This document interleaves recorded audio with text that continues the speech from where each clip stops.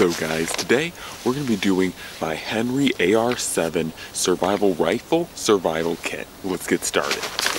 Today we're going to be looking at my AR-7 that has been reconfigured to not only hold the AR-7 rifle, but also a few survival goodies and to help you better be prepared for a survival situation. So today we're going to be taking a look at all of that. The first thing you'll notice is the paracord, and I set this over everything in here, and that's because I noticed that there's actually, when you put this stock on this rifle, there's actually quite a bit of space still that you could use.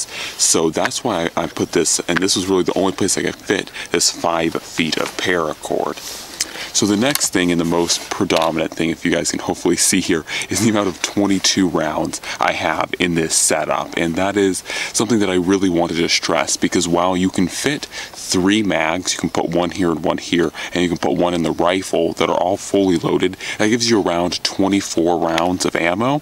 I found out that through a little bit of modification, I actually removed all the side venting. It looked like this up here, all the way across here, but I cut all of that out, and with using a Dremel, I cut all of that out and made a nice groove for a lot of ammo. So I'm going to quickly dump all this out and tell you guys how much ammo is actually here. Special modding, I was able to actually hold an additional 20 rounds here, so that isn't quite a complete magazine of stuff. It's around 2.5 magazines, maybe probably a little bit more than 2.5, but that combined with the total of 24 rounds via the 3 magazines that would already be in the rifle, that brings it up to 42 rounds of 22, which once again, you know, still isn't a gigantic amount, but for a survival rifle, that's actually pretty admirable. Now that's just what I did with my modifications. You guys can see with that now cleared out. You of course could put things like fishing hooks, ferro rods. You could do a lot of different things with that area. That's just simply what I did with it. That was a secondary modification I had to do to the rifle. So stock, it does not come with that channel cut out. So now getting into other parts of this rifle. So I'm not sure how well you guys can see some of this stuff, but right next to the trigger guard, there's just a little bit of slack room. Hopefully you guys can kind of hear.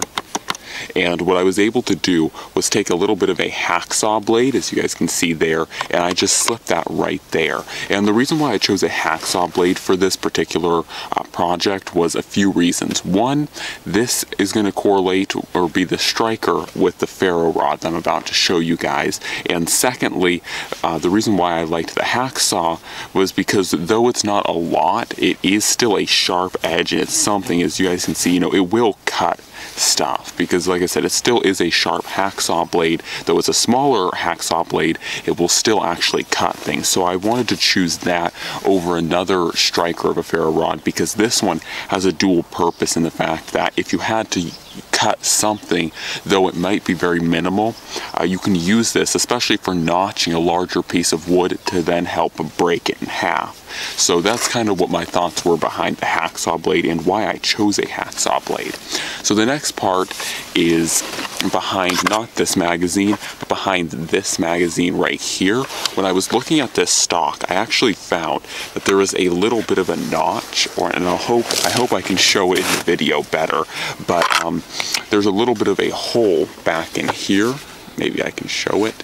Yeah, you guys can see this black part area right here. Sorry, it's not in focus, but you guys can see that black area back in there. It's a little bit hard to show on camera, but that was actually a little hole that was just out of the way, and the magazine completely passed without going into that hole. So what I did was I found that I could put a small little ferro rod just right back in that hole.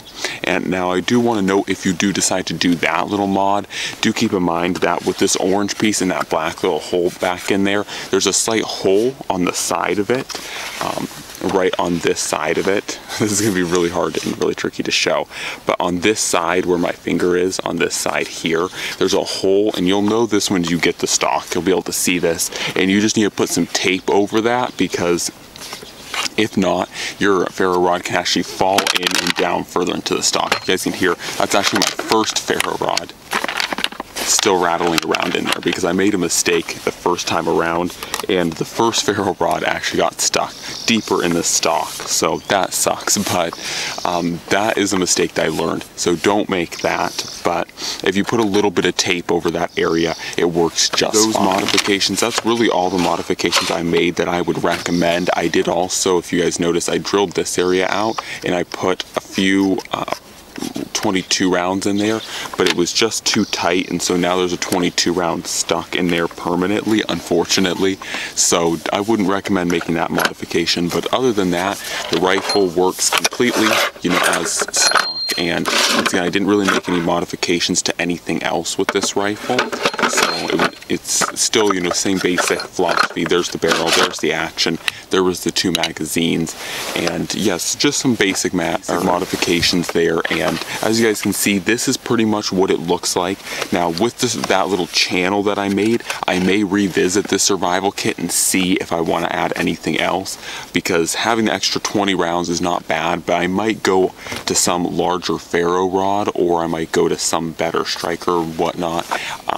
So I'll see. I'm going to play around with it a little bit more, but for now, this is what my AR-7 survival kit looks like, and hopefully you guys enjoyed this, and hopefully this kind of gives you guys some ideas that if you do get this rifle, these are some of the types of things that you could add to your rifle and ways you could enhance your stock a little bit more to deliver a little functionality to you and what you want to accomplish. So anyways, guys, don't like, share, subscribe, and I'm out.